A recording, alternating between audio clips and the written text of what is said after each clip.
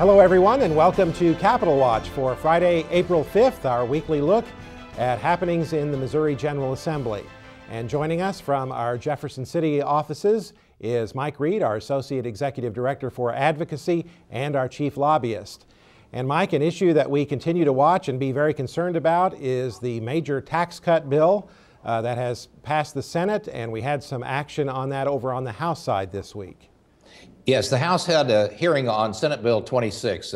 This is a major concern to us because the fact that there is a tax cut and the tax increase, which is in sales tax, we believe will not cover the whole. The estimates are someplace between $400 million and $900 million in a shortfall. If that happens, then the only place to cut, the biggest place that there is in state government, is public education.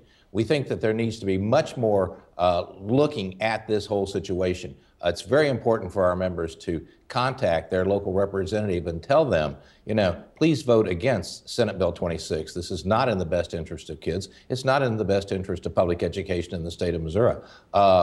We believe if there needs to be a tax cut in order to attract business and to run opposition to the state of Kansas, it needs to be a well thought out, well-planned situation, and in fact, it needs to be revenue neutral, and this bill is not revenue neutral. And as you said, Mike, the way the bill is structured right now, it has the potential to jeopardize education funding for many years to come, doesn't it? Oh, that's right. This is a permanent tax cut, and and with the Hancock Amendment to raise taxes, it has to go to a vote of the people. So this is a situation which could last for a long period of time, and it's very troublesome. I think there needs to be much more thought put into this, much more study, and it's just not in the best interest of students. Another issue that's received a lot of attention during the session, Mike, is the idea of giving school buildings letter grades, and we've seen movement on legislation on that on the House side, and this week we had a hearing in the Senate Education Committee on Senator's version of that bill, Senator Mike Parson of Bolivar, and let's take a look at what he had to say about that bill before the Senate Education Committee. Try to make a grading system more legible for parents, and for several reasons why I believe in this bill. One, I think that parents should know, number one, how their school district's doing, how their schools are doing. I'm not here to try to put extra burden on the school, try to put extra burden on teachers. That's not what my plan is. But I do think you need to be accountable for what we do, and especially when it comes to educating our children. And I think if we all look back to, maybe I'll look a few more years more back than what some of you will, but in the days of school, when you got a report card, that was always a day you was either excited about or you was a little leery going home. And Mike, we have some concerns about that bill as far as letter grades for individual buildings. Tell us about that. Yes, we do. We appreciate Senator Parsons bringing at least the discussion of this. But as the bill, as it passed the House, was slightly different, and I think he is going to be pushing the House bill in the Senate.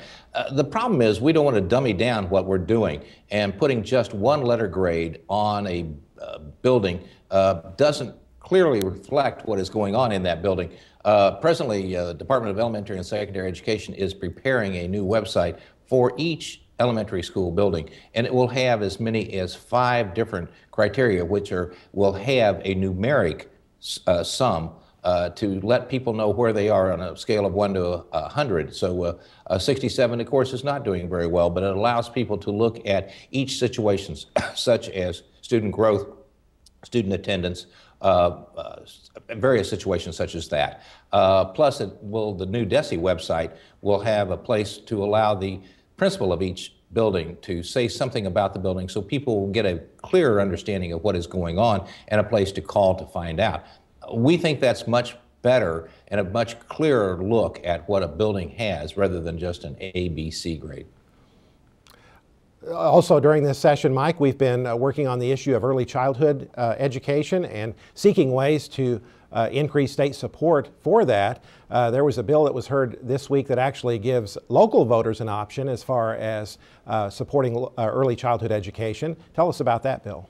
Yes, that bill right now speaks only to Greene County, and it was filed by Senator Dixon. It was filed at the behest of a number of people from Springfield, including our president, Jerry Lee. The bill, as stated, would allow the people of Greene County or Springfield, either one, to vote on a 1/4 cent sales tax in order to fund early childhood education. And they would be given grants to various early childhood education groups. So it's not something that would be run by the school system. It would be run by the people in the community, and these grants would be given out to various community organizations to help early childhood education. It's a new way to look at it. This is kind of a test project in Springfield. We would look at the fact that it might be good to allow this in each county in the state of Missouri.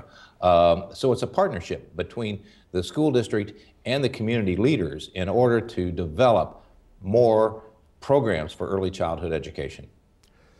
Another bill that saw some action this week, Mike, would allow school districts to, in effect, hire their own police forces. Tell us about that one. That's right. This is a bill that was filed by Representative Sloan from Blue Springs, and she modeled it after the Blue Springs school districts and its ability to commission officers. It would allow any school district to commission officers and, in essence, have their own police force. But in order to do that, you must have approval from all of the police and sheriff's agencies in the school district. So it is a cooperative effort, but it's a little bit more than school resource officers, and it allows a school police force to be present at each district. Well, Mike, we just have a few weeks left in this current session, and things are really beginning to move now. Tell us what we can expect for next week in the General Assembly. There are 6 weeks left in the session, and we can expect a lot of things to be happening. It's our understanding that next week probably will be Education Week in the Missouri House of Representatives, and at that time they will take up various education bills, including Bryce's Law, which is a bill that's been around for at least 6 years. It is a well-intentioned law, but it's something that we have to take a stand against. What it is a voucher system for students with children with autism, and it has a very high price tag. It is estimated to cost as much as $20 million a year.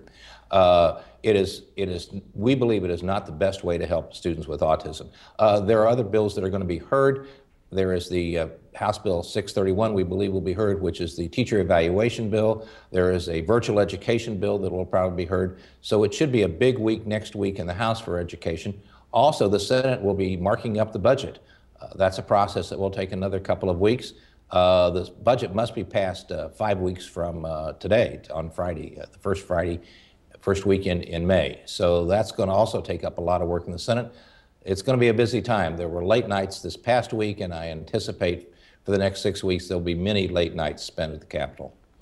All right, Mike Reed, thanks very much for your insight into the legislative process, and good luck as you work with the legislature in these final weeks of the General Assembly. And we'll certainly be keeping you up to date on the goings-on in Jefferson City through this program, through our Legislative Voice newsletter that you receive via email every Friday, and our daily updates on the MSBA website.